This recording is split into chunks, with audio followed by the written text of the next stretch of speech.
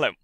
What I thought I'd do in this tutorial is, after doing a couple of more complicated ones, I'd go back and do something a little bit simpler, something I said I'd do a while ago, but I didn't end up doing it. I'm going to do a conversation that involves multiple NPCs. So, for example, when you are talking to an NPC, another NPC will interject and say his little bit. So, we're going to create two NPCs for this. So, we're going to go to actors. It will create some unique voice types for them as well. So I'll just create tutorial voice. They can both have exactly the same voice type and it won't affect it. The only reason I make unique voice types is to block them from saying any of the default dialogue. So first of all, I'm going to create an NPC who I'm going to make them look marginally distinctive so we can tell which is which. So I'm going to call this one Sedden NPC 01, and this can be Sedden4494 with a short name Sedden. And we're going to give him a unique voice type we made before, which I've forgotten what it was. What did I call? I think I called it tutorial voice. I don't know why I did that. There we go. And we'll just leave him looking default. Well, we have to make him unique as well, and then leave him looking default. Now I'm going to create a new NPC, and he'll be our second speaker. So we're going to make him unique. Call him Sedden NPC 02. And we'll call him, I guess it doesn't matter, does it? Steve Babbage, and his short name can be Steve, and we'll just give him the exact same voice type as before. Like, that doesn't matter, it's just for the purpose, just to block any voice files from being used again. Now we'll make him look marginally different. I'll change his hair colour to jet black, and that won't show up in the actual editor for some reason, but that will show up in the game. And we'll give him some like massive scars just so we can really see which is which. Or we won't, if it won't let me adjust that. And I'll give him one of those as well.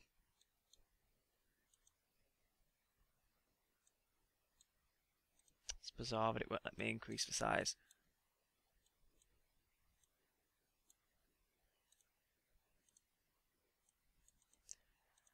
Oh well, I guess it doesn't really matter, because this is just for the purposes of this tutorial.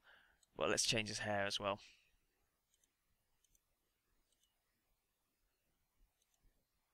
Oh, he can be bald, okay, why not? So said an NPC number 2 can look like that, that's all okay. So now we're going to create a quest for them to do their conversation in.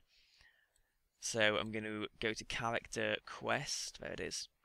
And we're going to right click new, give it a unique ID, so Sedden tutorial quest, give it priority 45, leave all that as it is, we can hit OK.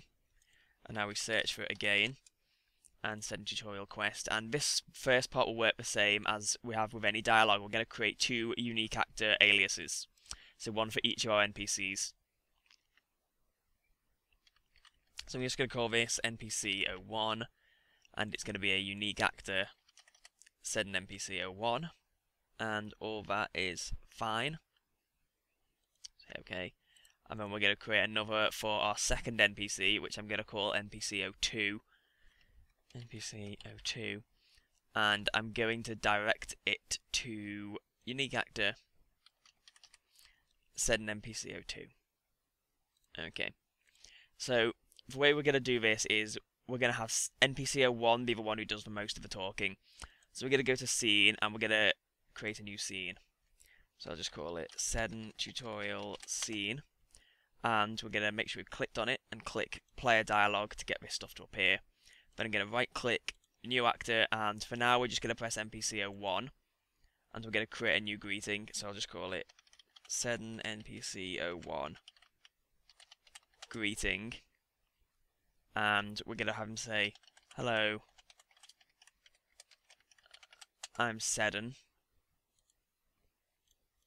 I clicked minor edit by accident, I have no idea what that does, but I'd probably get rid of it. Oh.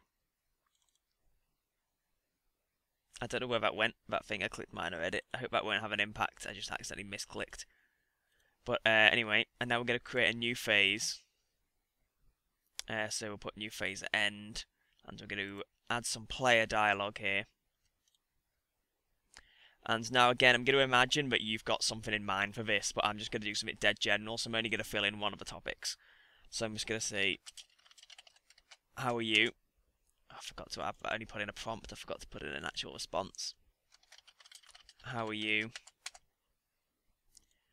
And he'll say, I'm good, thanks. Okay. Okay. And so now we're going to add a phase end again. And this now we're going to add a new actor. So we're going to right click new actor. And we're going to select NPC02, which is the alias from before. And so now we've got this will show up under the bottom here. And we can do one of two things. We can either right click and put new action just dialogue. Or we can right click new action NPC response dialogue.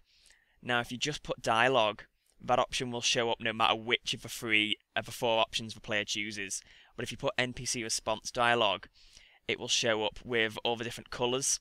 So then I can double click here, and for the positive response, we can have him say, I'm good too, and okay, okay. And so I'm gonna have for example, I'm gonna edit a negative response now to demonstrate demonstrate that working in game. I'm just gonna have him say "fuck you," ignore. I'm then gonna have him say, just put "fuck you" in there, ignore, and then have the NPC respond with, "Hey, fuck you too." And then for the second NPC's dialogue, which is happening in phase 2, we can go into the red section, the negative section, and say, don't talk to my friend like that.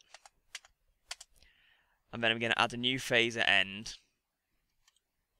And this time I'm just going to add dialogue, so that no matter which action is said, this one will eventually come up. So right click new and double click in here, and put, no one cares what you think, Steve. Okay, okay. And so basically what will happen now is we'll speak to our initial NPC and he'll say, hello, I'm Seddon. We can either ask him how he is, at which point he'll say, I'm good, thanks. Then our second NPC, Steve Babbage, will interrupt and say, I'm good too. And then our initial NPC will come back and say, no one cares what you think, Steve. And then because I haven't added any more phases, the game will just end. And the same thing, if I say, hey, fuck you, Steve will say, don't talk to my friend like that. And then the NPC will say, no one cares what you think, Steve. And I haven't added in any blues or yellow responses, so that won't make any difference at all. So we're going to also want to add, hold up, for greeting, we're going to want to add a condition to make sure only NPC01 says it. Said an NPC01, okay. Okay, okay. So now we're going to head over to MISC now, and we'll see that greetings have showed up. And we're going to want to create a new greeting. Just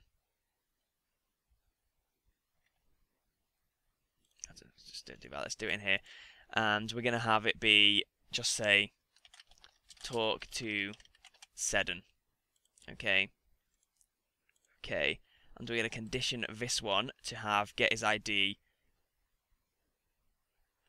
Seddon NPC02. 02. Okay. Okay, only this time we're going to have it be seen none and put requires player activation. So now what will happen is if you try and speak to, I'll just put a requires player activation for someone as well, always forget to do that. Now if you speak to Steve, all he will say is, talk to Seddon, like Steve won't speak to you. And so the only time Steve will ever speak is when you say something to the first NPC. So now I'm going to jump into the game and demonstrate that working.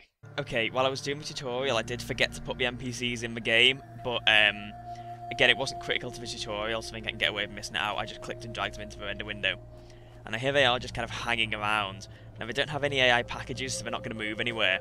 So let's speak to him first. Hey. Talk to Seddon, yeah, and he just won't engage me, so let's talk to Seddon. Hello, I'm Seddon.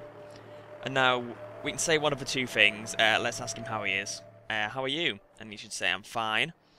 Oh, well, he said I'm good, but you know. And that should lead on to Steve saying, I'm good too. So there we go. And no one cares what you think, Steve.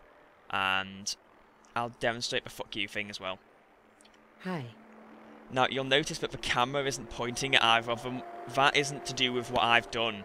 That's because they have no voice files. If I'd recorded voice files and lip files for them, then the camera would be pointing at them, and it does that automatically without us having to do anything, so that is why that's happening. But you can see that he's responded correctly to what my NPC has said. And there you go. As long as the NPCs are close by each other, this will run fine. And you can see Steve's hair colour is showing up in game as well, even though it didn't show up in the editor.